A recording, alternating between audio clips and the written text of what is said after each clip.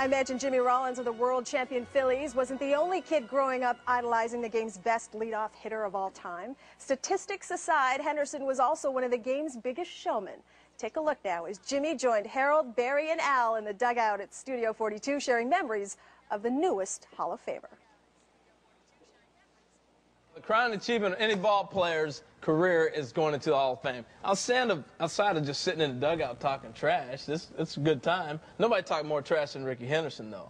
When he came to your teams, what was it like? Well, I got a chance to play with him when I first got to the big leagues with the Yankees and then Toronto and the Mets. And you talk about a guy that has fun and really enjoyed the sport, and long before Manny being Manny, Rickey was being Rickey. I think what a joy, and really a guy who knew how to have a good time. Well, Larkin, when he'd get to second base, and I was in Seattle, he'd be like, Rickey getting ready to go. Reynolds, you can't stop him, Reynolds. You ever have any stories when you got to second when you were playing against him? Oh, tremendous amount of stories. But I tell you, before the game, Rickey would always hold court out behind second base. He had both teams out there talking about what Rickey was going to do during the game.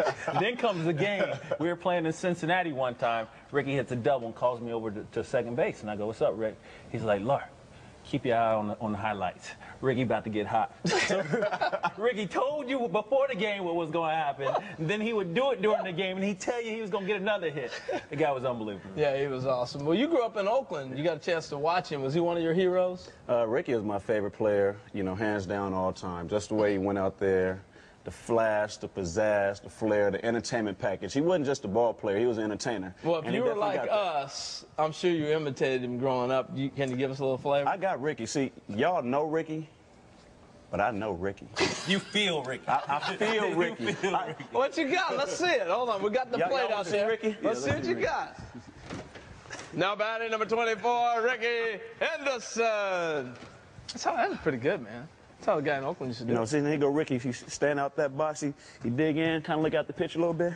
Just a little bit, a little intimidation factor.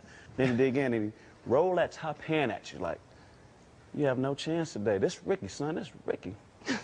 Lean back a little bit, get in that stance, throw it on the shoulder, get the bat going.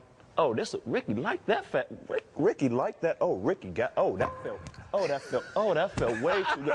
Hey, y'all, that felt good. Rickey like that, Rickey. Then he get the first right, and he slow down, and he get that little, and he get there, boom, sideways, shoulders turn, and that's Rickey.